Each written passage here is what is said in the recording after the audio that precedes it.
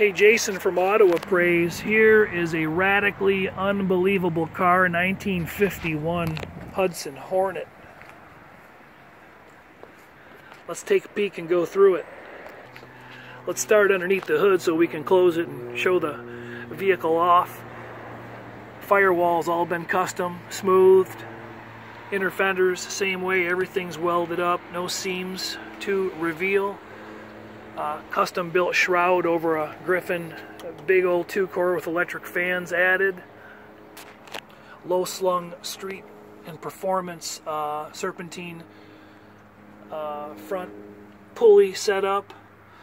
That's a 440 mid-70s truck block that's been upgraded, stroked up from 375 up to 415, 55 thousandths over. Single feed 650 AFB, aluminum Edelbrock street performer intake, actually performer RPM. Engine paint and details done really nice. The car's got a very aggressive rumble. I'd crawl under to show you the 727, but it's too tight to the ground. Gear vendor's overdrive unit added.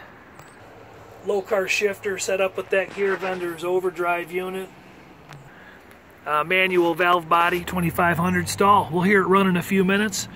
Sanderson headers into a stainless Flowmaster exhaust system we'll take a peek at, into chrome tips. Nice wide round tips, hush power I think are the Flowmaster setup. The trunk was raised, convex fashion, so a plastic Dodge Magnum gas tank could be added and pushed up there, setting up there nicely. Rear battery with a kill switch. Normally there's air tanks for the suspension that have been removed currently because they're doing a little restoration work on that. But the trunk's done nicely in painted body color. 15-inch Raider wheel, similar to the original Batmobile wheels. Slightly wider in the rear. Street slicks set up in the back of the car. Bare 4-wheel disc brakes added with cross-drilled ventilated rotors. And finished calipers, those look really nice. Let's get into the body and see how much I actually remember and or retain. All the chrome plating's been done, triple plated, done really nicely. From the factory, this grille had this radius to it, but the bumper was a flat straight bumper, so the bumper was crowned here in the center and then all welded back together and gives it a really nice matching look, the bumper to the grille. Stock on this car would be squared off panel edges, and everything's been radiused really nice. 55 Oldsmobile headlight rings fitted into the fenders, aftermarket headlights. Body is super straight. Looking down the sides of it, louvered hood. Top of the roof was chopped. Fabulous work done by local legendary heroes, the Aughtons. Dave Aughton Jr. and Sr., father-son combination. They do a lot of the chopping work. Everybody knows them. It's a 2.5-inch chop in the front, and the 2.5 to 2, right? Actually, it drops down to 2.5 in the back. 2 in the front, 2.5 in the back. Yeah, that's what I meant to say. The whole point is it increases the look of that rake, which is really subtle but cool. Isn't that great? All custom flat glass was recut and installed in the vehicle. This is actually a stock rear window, but because they changed it, it's got a really cool fastback look to it. And they cut down this original wheel, or original windshield rather, 2-piece.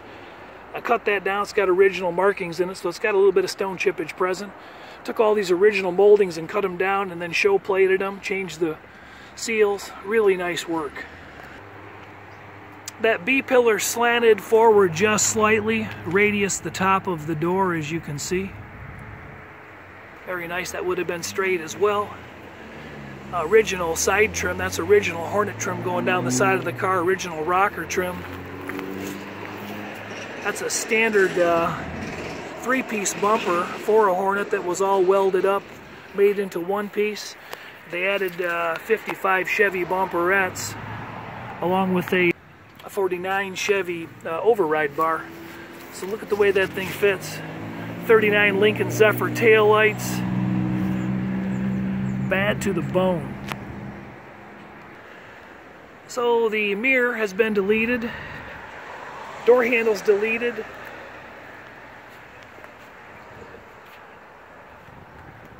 Those wheel openings in the back, those are nothing stock at all. They've been radiused, opened up, smooth, so you could get to see those big fat Batman wheels. The hood ornament's a little unique. It kind of looks like it belongs, but it doesn't, because it was really a fender spear that got remade out of lead and then sent out and plated, so and highlighted with the body accent color. That's a nice little subtle detail. That's just really cool. It's a great car. Very straight lowrider look. Let's peek under it. It's a Fat Man front stub section, set up with the Mustang 2 manual rack and pinion. Everything underneath's been nicely finished. Brakes are in great shape. Suspension's low. It's going to be hard to get a good under view of the body, but it's set up with all new sheet metal underneath. Hudson floors were sumped from the factory, so the seats would sit lower anyway, but you can see all the workmanship's done really nice.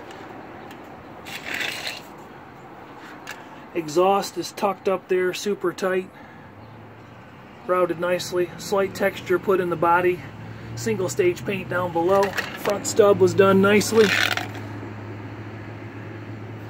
Well built car. I don't think I can get under and show the bottom of the engine or trans. There's a little bit of view for the audience. Exhaust system tucked in there nicely. No oil on the ground. Inside of the car is a real treat. Custom built door panels, real light gray, aftermarket seats, custom built console. There's still some stuff in there. He's got the AC head removed right now, getting some service work done on it, but all those lower panels are custom built to hide the AC controls and the speakers. Fitted real nicely. Everybody knows what that is, right? 59 Chevy. Steering wheel, tilt column.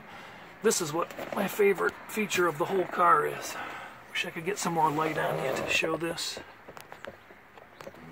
And guess what, I can. Alright, musicians, tell me what that is. Pretty cool feature to add. Classic instrument gauges. Holes were all welded up where the gauges normally go. That's a stock dash top, except the chrome added to the speaker cover and the leather added. That glove box door is basically the only stock component of the dashboard that's recognizable. Paintwork was done really nice all the way throughout the interior. Stock bench seat in the back.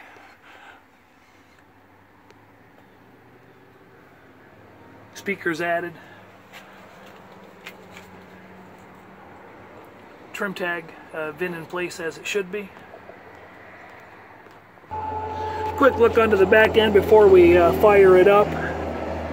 There's that plastic tank fitted in there nicely so you're not hanging on the ground. 8 3/4 rear end.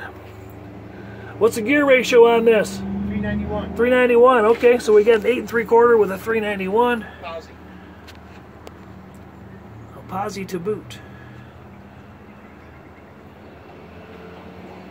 Nicely constructed rear components. You can see where those perches were moved in, airbags were added. Fully adjustable. I know that light's not giving us a good view. Alright, let's fire this thing up and listen to it go. That's what I want to hear. The owner had to decide between having wipers or a power brake booster hidden up under the dash. And he only had space for one, so guess what he chose? He has got a power booster assist nicely hidden to operate the disc brakes.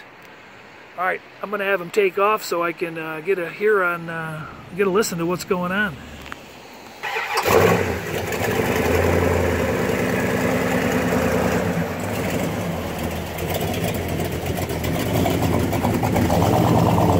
Jason Phillips from Auto Appraise. I'm finishing up an inspection and appraisal today, 1951 Hudson Hornet. If you need inspection service, let us know, 800-301-3886. Thanks for hanging out today.